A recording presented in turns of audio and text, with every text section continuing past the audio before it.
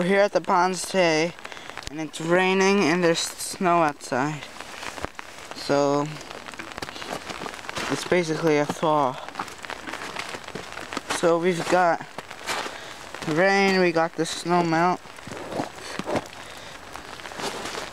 So, that's why this river is flowing a lot.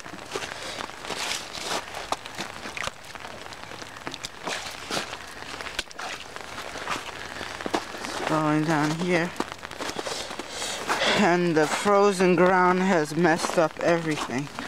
See, this pond should be high, but it's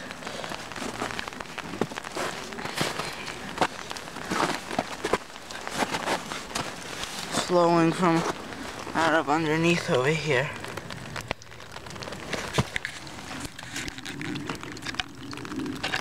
And it's going inside a hole over here, and you can see it trickling into the new pond, which also should be high. You can see how low it is.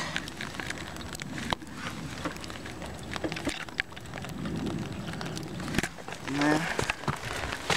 Because Eric's trying to clean the bucket. We just made a tremendous effort to try to patch this thing on.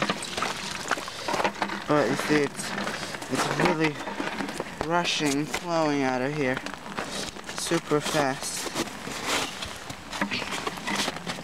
And we can't really do anything about it. The ice is like 8 inches thick in this pond. We can still walk over it. And it's too thick to try to carve. We did manage to keep an ice fishing hole over here. See how deep down it is in here. We're gonna have to wait until the spring when everything defrosts.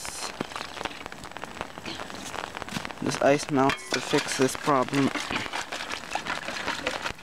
So, but don't worry, the fish still have about like 1.5 feet of water under there. There's normally about 3 feet. But they can still survive. I think either 1.5 feet or 2 feet in there. And I think it started going a little more. Oh no, we're making it worse. That's not good. But at least there's flowing water. See, the culverts destroyed.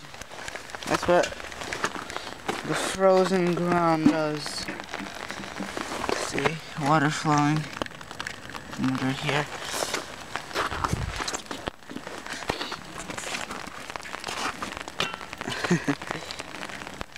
So we never, in the history of the ponds, we've never had such thick ice ever. Last year we had like 3 inches. We had like 4, but we didn't make a hole through it. We had 3 or 4 inches of ice. Now we have 8. This year we have 8 inches. Oh, missed. Yeah, man, let's chill. I'm gonna put my hair down. My head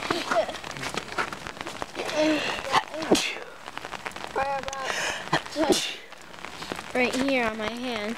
So where Eric's finger is how deep the ice is. Put it back. So almost a whole hand. So well, how thick my is it? hand's probably like a whole baby's hand.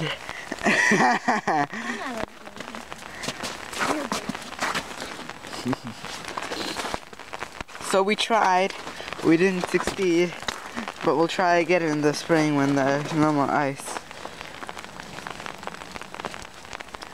Anyway, thanks for watching. Hope you enjoyed this miserable day out here. Thanks for watching.